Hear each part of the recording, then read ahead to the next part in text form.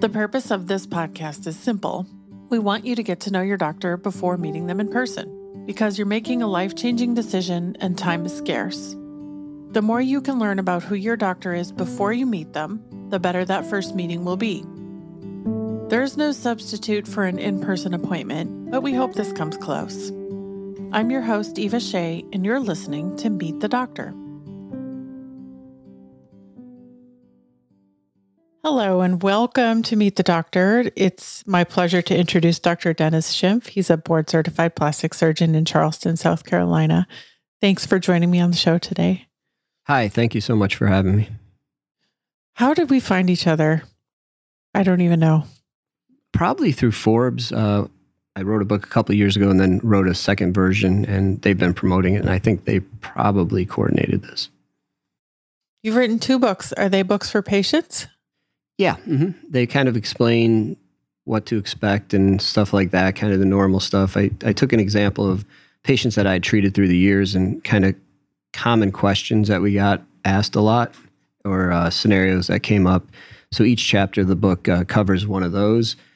And then it talks a little bit about how surgery can do one aspect of sort of making you feel better about yourself, but obviously beauty, the true meaning of beauty, does not come from physical appearance. What does it come from?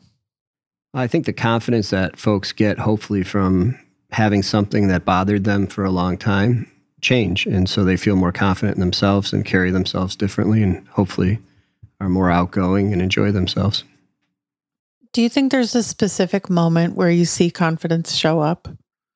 Yes, we definitely see a difference in patients who come in before surgery and are timid, embarrassed, just hesitant, and then something like breast augmentation or something like that, they had an insecurity about a lot of times for most of their life is changed, and they come back weeks to months later and have a whole new outlook in how they wear clothing, how they carry themselves. Definitely more confidence. What inspired you to take the project on of writing books about this? It's not easy to write a book.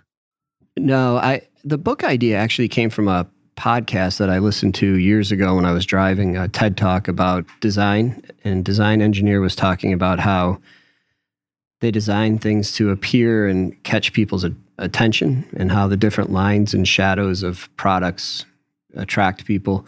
And a lot of what we do is dealing with wrinkles and different areas of the body that look good or bad in somebody's opinion, and trying to make it so that it looks better and somebody feels better about themselves.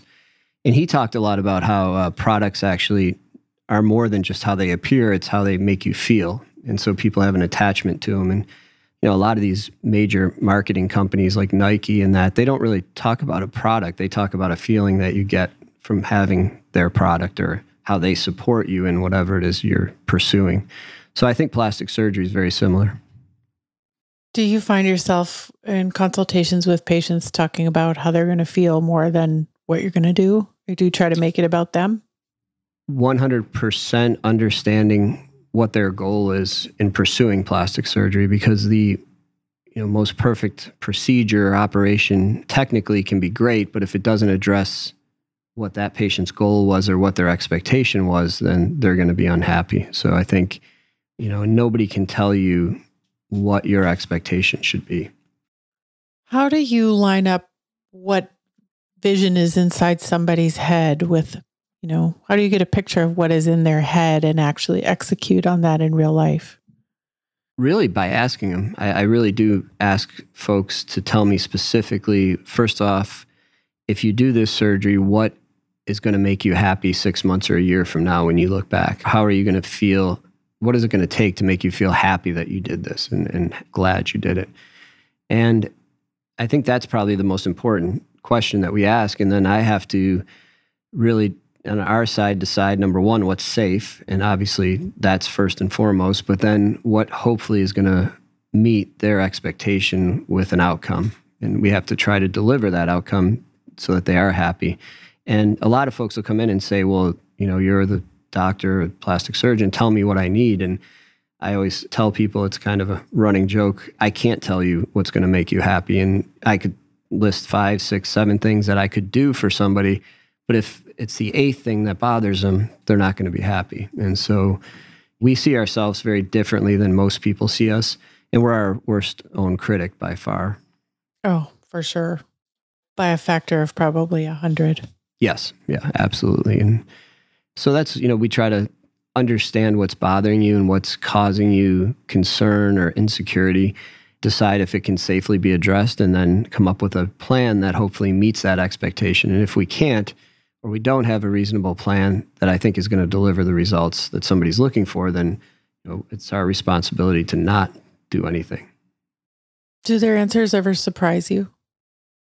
Yeah, they do sometimes, in the fact that what bothers folks, I'm sometimes surprised at, either how little something might seem to me or to somebody else. And other times I look at somebody and you think you might assume why they're there to see you, and that's not why they're there. You only have to make the mistake of assuming and saying what you're assuming one time before you learn that you shouldn't do that anymore. Yes, you definitely don't point that out. Yeah, I had a boyfriend 20 years ago who said I had a big nose, and I have never forgotten it because I didn't think so, and I still don't think so. No, that's very common, actually. A brother, sister, family member, spouse, significant other will point something out to somebody, and it is amazing how it sticks with them for years, if not a lifetime. Yeah. And even if it's not accurate, it's unfortunate. I do hear that often. Somebody will say, kids made fun of me when I was a kid, or, my brothers or sisters or friend or, something. And it is unfortunate because it does stick with people. And a lot of times they don't think they had a problem until somebody says that.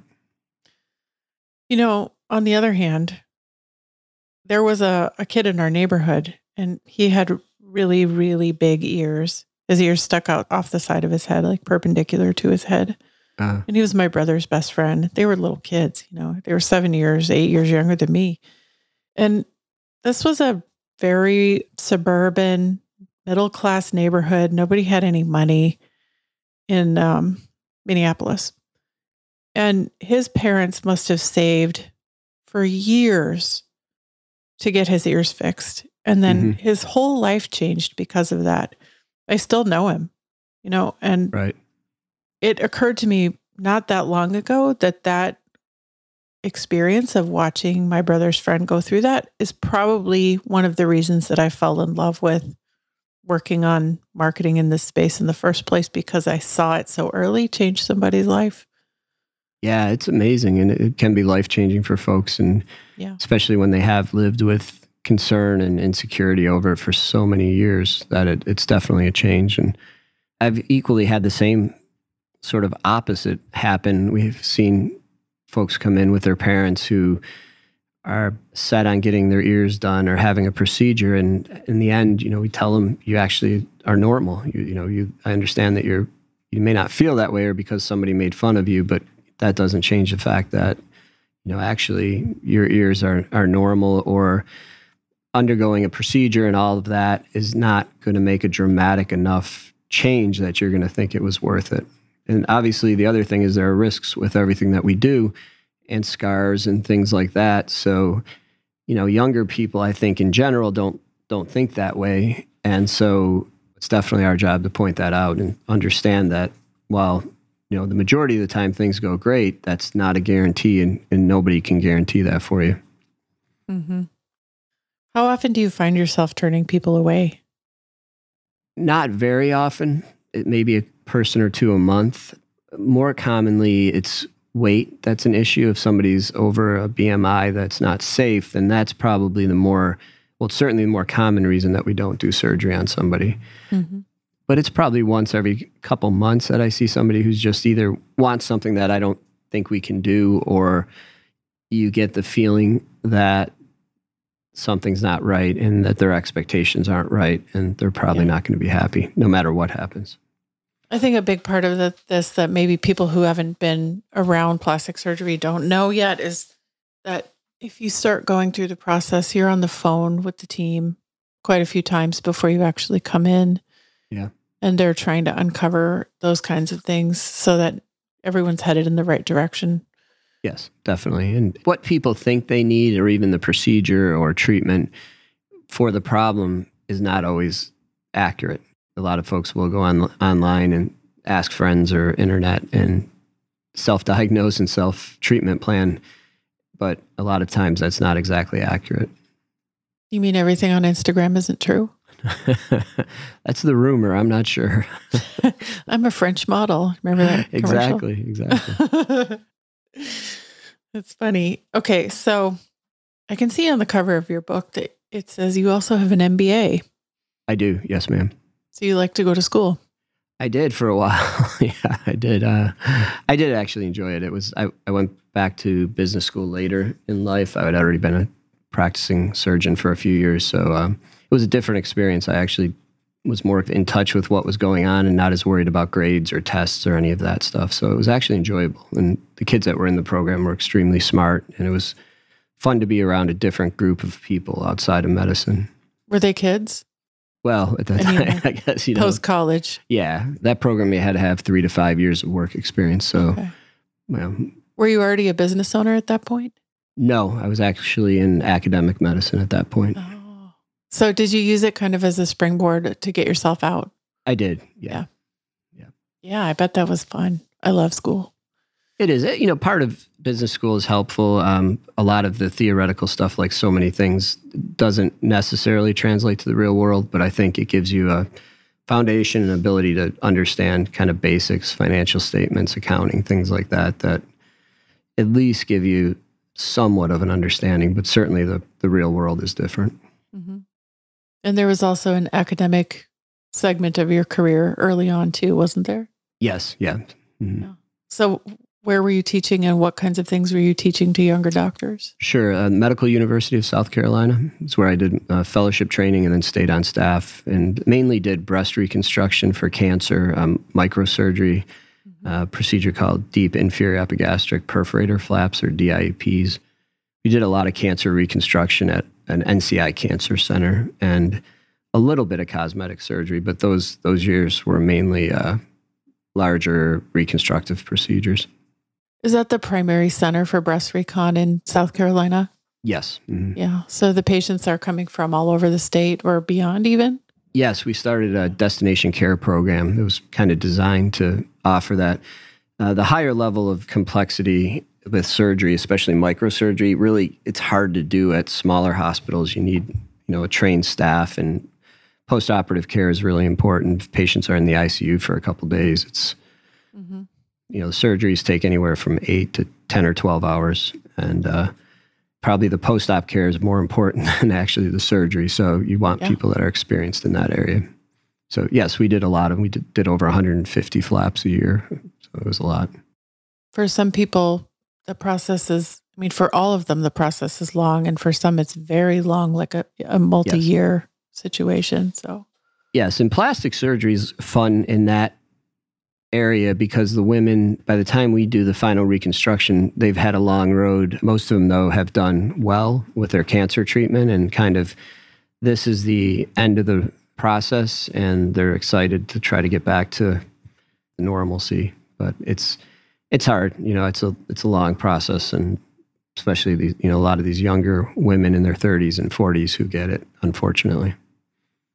Do you still care for any patients in that capacity or not so much anymore? No, not much anymore, just because don't use hospital systems very much. And, we just don't have the teams to do that anymore. And it's better served in an academic center. Mm-hmm. What does your team look like now today at Sweetgrass? We have 3 surgeons, probably 5 or so mid-level providers. And then we have 3 offices with surgery centers. And so we have our own operating team, nurses, scrub techs, and anesthesia providers. Is there something that you're known for, either as a practice or individually as surgeons, that people find you for? We do full body cosmetic plastic surgery, so I tend to do more, face stuff now than I used to years ago. We still do a large number of breast surgeries, breast augmentation, and a lot of abdominoplasty, tummy tuck type stuff.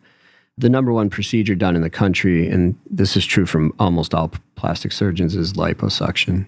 So everyone tends to do that and then kind of branches off into other areas. Mm-hmm. I always think that's a funny stat because it's always combined, I think, with other stuff. And so they say it's number one. Yeah. But you just never hear anybody say I specialize in lipo. I'm going to get lipo. I'm doing lipo. Right. Well, I think a lot of the people may not be advertising that, and it's one of those things you can get away with, certainly in the colder months down in the South, having it done, and somebody may not know that you're having it done. And it's also something that almost everybody could benefit from some liposuction. Very true. I can't think of anyone who wouldn't. Yeah. Men, women, old, young, pretty much everybody needs some. Mm-hmm. On the subject of fat, you mentioned earlier that sometimes you have to send people away for being maybe slightly overweight. Yes. But you'd have to be under a rock to not know what's going on with Ozempic, Wegovy, Mounjaro, laundry list of semaglutide and other GLP-1 medications. So is that something that you've started working with your patients on? We have, yes. We started May of 2023 really offering it. First few months, we didn't have a lot of patients. And then by the end of the summer, it had ramped up where we have a couple hundred patients a month now, roughly doing it. Can I ask you if you've tried it yourself? I have. Yeah, I tried it. Yeah. Yeah, it definitely works. I was amazed actually when I tried it. I tend to poo-poo everything and not think it's going to work, but that I felt nauseous for a lot of it, but the way it makes you not want to eat and look at food differently is pretty amazing. Mm-hmm. Yeah, I was really surprised actually at how effective it was, and I've had family members do it who needed to lose some weight and they've lost a good bit of weight on it. I'm pretty surprised. But they also, kind of dove in and, knew like this was a chance to really kind of get themselves right and change their diets and cut back on a lot of the unhealthy things that they had done to get to that point. But the effectiveness of the medicine is pretty amazing. Mm-hmm. There's a few misconceptions that I think are worth mentioning. One is that you can only use it if you have a lot of weight to lose. Right. And that's not necessarily true, is it? No, there are FDA, recommendations based on BMI or how heavy or how much you weigh for your height, but anyone will get an effect from it, I believe. It's just a matter of getting to the right dose for you that specifically works for you. And then long term, trying to understand what that looks like and how much of a role that medicine plays in that. I think one of the better explanations I've heard is listening to a doctor talk about it who was a weight loss specialist. And, basically if you're overweight to the point that you're obese, it's a disease. And so you have to treat it like a disease, which almost all of their diseases, hypertension and all of that, hypercholesterolemia, require medicine for life usually, or some degree of it. So I think that's probably the case with this as well. It's nice that after all these years, and I think when we were all younger, we used to wish for medication that would solve for this problem. Right. And now we have it. And it seems like there's still quite a lot of controversy about it, but I appreciate your explanation about it being a disease. Yes, definitely. And you hear people ask us that regularly. Well, what about the side effects? And to some degree, well, the medicine's been around a long time for use in the world of diabetes. So there is a pretty strong basis of what the medication performs like. But in non-diabetics trying to lose weight, there's not a lot of data until the last year or so. I think ultimately, though, if you're looking at obesity versus, to my knowledge, the side effects that these medicines cause, your long-term health is much better on the medicine than having obesity, hypertension, heart disease, all of these things that, we now know are dramatically impactful on your life expectancy. Did you have any side effects yourself? Just the nausea that I got nauseous at a lot of the doses of it, even the lower dose, but it was short term. And I used to love to drink tequila. I don't love tequila anymore. So that it does have an effect on alcohol as well, which is real. And it definitely, where I could have had a few drinks in a row and enjoyed it, now drinking one drink is difficult. Yeah, that's a sort of surprise effect on other things like addiction. I'm not calling you an addict by any stretch of anybody's imagination, but yeah, I have seen a lot of chatter about it fixing other things, even like shopping addiction or. Wow. I hadn't heard that one, but that's good. Yeah. What is in this stuff? Yeah. there's a lot to you. I think there's a lot of layers. We could probably keep going for a long time. I read on your website that you have 7 kids. I do. I had 6 children and adopted one, so it's been fun. They're getting older, which makes it kind of interesting to see them begin living their own lives. And the older kids are all 3 or 4 older ones are very athletic, so it's been fun to watch them go off to college and do their thing. It's been good. Now, I have to ask you, what do you drive when you have to drive everybody in the same vehicle? Well, at that point in time, Sprinter van or whatever it's called. Yeah. But now, now I've bought so many cars for so many children that 4 of them drive. So they all are independent now. What was the most you ever had in diapers at one time? 3, at least 3, maybe 4. I don't actually remember. The oldest is 21, 20, and then 18, 17, and then 14, 13, 11, 12. Do you remember their names, all of them? Oh, yeah, I know all their names, but I did have an incident with TSA when I was traveling with, I think I had 3 or 4 of them with me, and I couldn't remember the birthdays for all of them, and the guy was looking at me like I was crazy. And like to the 3rd child, I got the years mixed up, and the guy looked at him and was like, "Is this your dad?" And my son was like, "Yes." And he's like, "Okay, go ahead."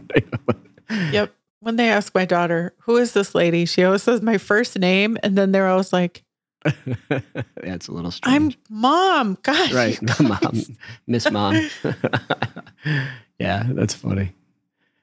Well, certainly you can't do all of this without a good team at home, and it sounds like you have that too. Yeah, they've done really well. And actually having a lot of kids close in age like that, and honestly, the first 2 being girls was huge because they're just so put together and help with the other children. The boys are, useless at times, but girls are, for now, girls are definitely different and very helpful. And I'm hopeful that one of the 4 of them will take care of me when I'm old and decrepit, and hopefully somebody will stick around for me. Yeah, I only have 2 contenders for that, and I have no idea which one of them it's going to be. Yeah. If you ever had any free time, what would you do with it? I go back and forth. I used to run a lot a few years ago. I kind of got out of that. I worked out a lot for a while. I've kind of lessened up on that.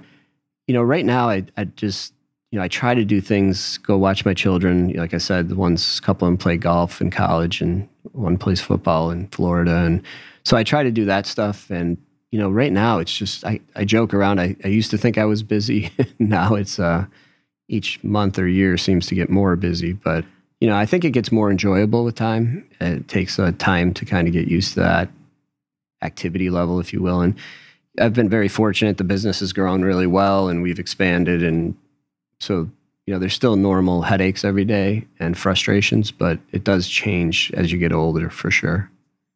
And I think your perspective changes tremendously. Mm-hmm. It's a good thing. It is. It is.